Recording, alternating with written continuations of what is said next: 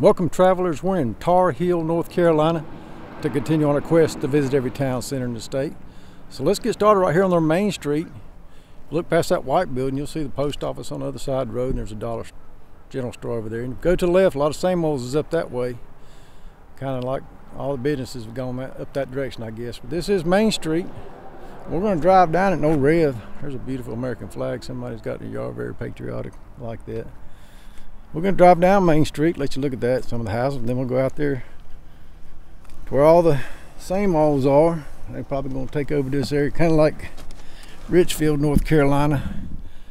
Their Main Street was kind of left to be like this one with houses on it and stuff, and then all the big chains and franchises coming there and kind of just really didn't have a town center feel, and I'm afraid that's what's going to happen here.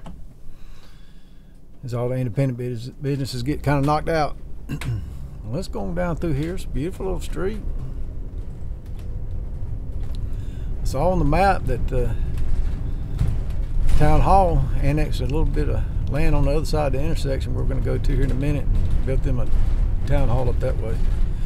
Yeah, this town lies right along the Cape Fear River, so if you look on the map you'll see it sitting on the Cape Fear River, not far from Dublin, which we just came from, and Elizabethtown. Yeah, this little town's not too far from the ocean. And,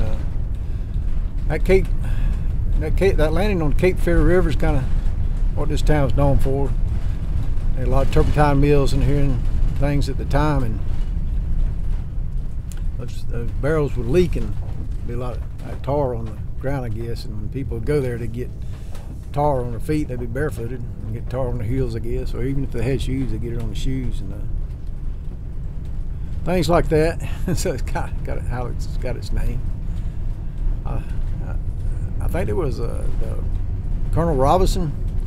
He lived here, and this is what this county was named after him. Robinson County was named after him. He fought in the Revolutionary War. Then there's a couple of other people that fought at Gettysburg and Fort Fisher. So got a lot of history here as far as that goes.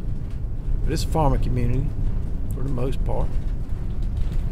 And it's the largest, now these days, it's the largest pig processing plant in North Carolina, I think. Let's take it right here. I'm going up through here. I just went around the block. Up here's the main intersection in town, and if you go straight through the light we're headed to, it goes down to the Cape Fear River. I was going to drive down there and see where the landing would have been at one time, but they're working on it, building a bridge, on the bridge down there, I guess, so I don't want to get caught up in all that. There's some of the houses that come into town. It's a small town, not many people here. Not many people at all. That's where a lot of rural towns are. Nothing wrong with that. Let's take a left here, I guess. But you can see there's Hardee's, got a gas station here, and Subway, and all the usuals. They had a dollar store, then they got a Dollar Tree, and all of them dollar type changes in here. I'm gonna make a turn here. Well, I can't even see down there, and the river's that way. We're gonna turn. Go down here and see where the town hall is. A little church in that metal building over there. Tore something down here at the school, looks like. Old school, maybe they built a new one. Yep, Tar Heel School. Let's pull on here just a minute. Let you see that through my dirty windows because I'm not going to roll it down. There's the town hall right there. Tar Heel Town Hall.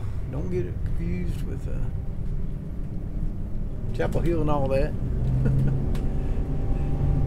Yeah, that's about it. Tar Heel, North Carolina. I hope you enjoyed this quick stop and drive around their town. If you did, I appreciate it. If you'd like, subscribe, and share. Y'all take care.